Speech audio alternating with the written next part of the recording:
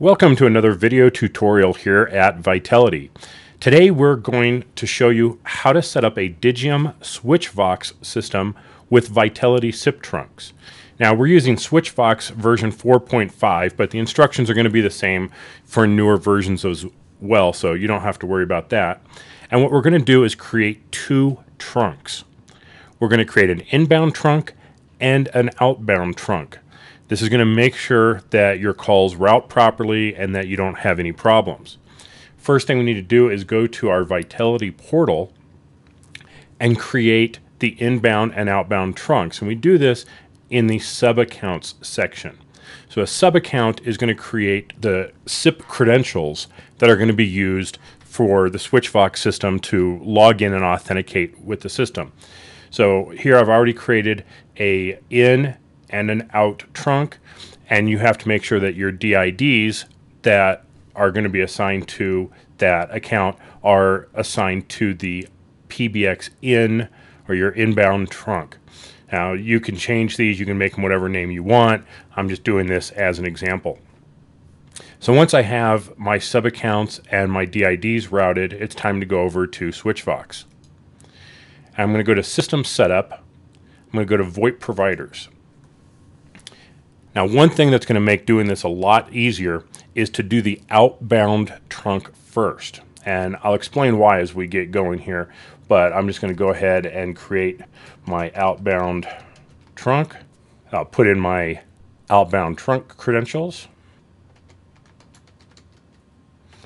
And for my outbound, I'm always going to use outbound.vitelity.net.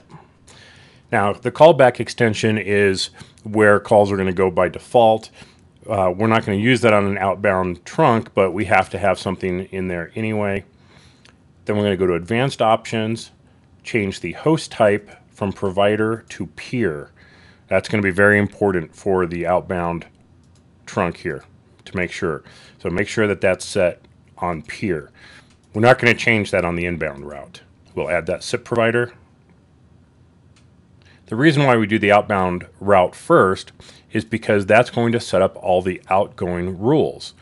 If we did the inbound route first and then added the outbound trunk, we'd have to go through and edit all this. So make sure you set that outbound route first. All your outbound rules are now already set up to use that outbound trunk. Now let's set up the inbound trunk. And we'll go to VoIP Providers again. We'll add a SIP provider. We'll call this one inbound.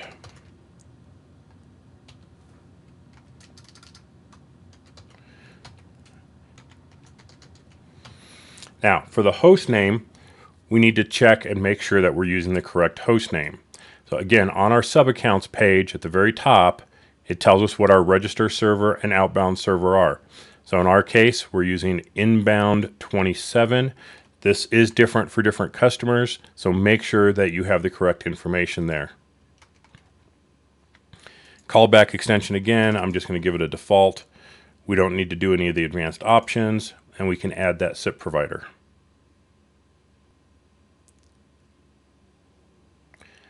Now, as soon as this completes, we can now go to Diagnostics, go to our system status,